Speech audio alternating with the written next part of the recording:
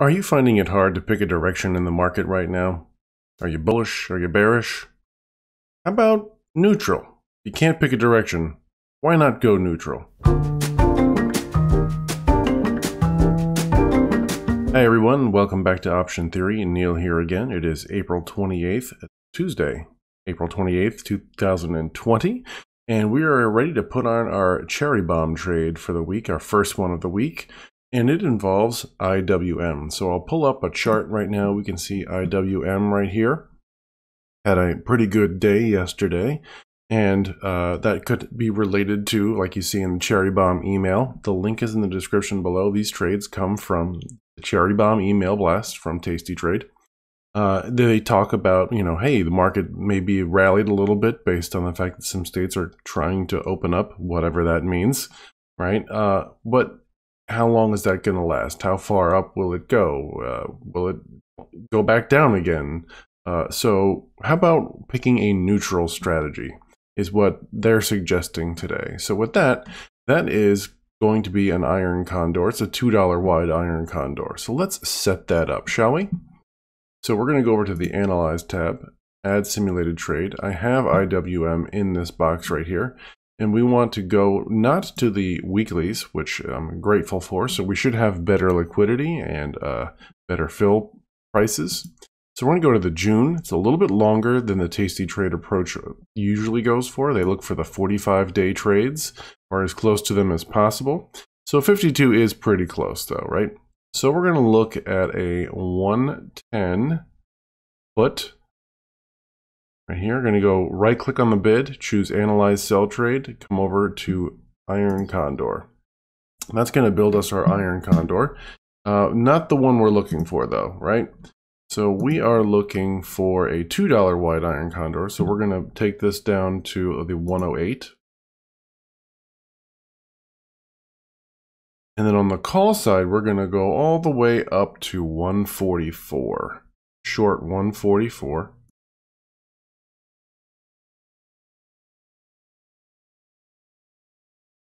And then $2 more than that, 146. I went way past it. There we are. So we're looking at a 66-cent credit or times 100, right? The standard multiplier. We're looking at, okay, $65, right? And that's roughly 1/3 of the width of the strikes, which is part of that Tasty Trade mechanics if you're following along with that. So it's always good to take a look at this in the risk profile to see where we are. And to check out our probabilities, right? So I'm going to compress this a little bit, and I'm going to set the expiration to June 19th. Clicking on this calendar, changing the month to June 19th. Now we can see our one standard deviation move is outside of this. We're not doing those super high probability trades. We're looking to receive a little more credit to take on that additional risk. We're going to hit this little icon here, go to Set Slices to break even. And we'll see now that we are maybe slightly on this, on the bearish side because we're not in the middle, right? We want our Iron Condor in the middle to be nice and centered. So we would say this is a slightly bearish trade. We are looking at a 62% probability of breaking even. That probably has something to do with the credits that we're receiving for this, right? The higher implied volatility here. So I think it's also really good, as you've seen in another video that I've done about how to set your slices to chart. You can really visualize where your break-evens are. I'm going to do that right now.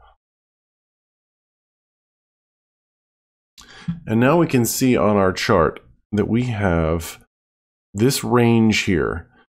That's our break-even, okay? So that is your cherry bomb trade for today. We're going to go back over here. We're going to right click that. We're going to choose confirm and send to review our max profit, max loss, right? And we can see that it was a 62% probability of breaking even. And if you look at the cherry bomb trade, they talk about the fact that there's using a Monte Carlo simulation or simulations, right? Their POP or their P50, I should say, tells you got about 75% chance of making 50% of that credit. And that's what the Tasty Trade Mechanics approach shoots for. So you should be able, 75% chance of making half of this. right? So let's hit send. That's going to go over to our working orders, and I will place in a comment below this video if it fills, the price that I get filled at, and I will also put it in the blog post as well for this particular trade. Thank you so much for tuning in. If this is the kind of thing that you like, if you want to do trades and learn at the same time without risking real money, but learning just about as much, this is the channel that you should subscribe to. And so hit that little bell as well, and you'll be notified when our videos come out at 9:30. That's the opening bell, Eastern Standard Time. So I will see you again in tomorrow's Cherry Bomb.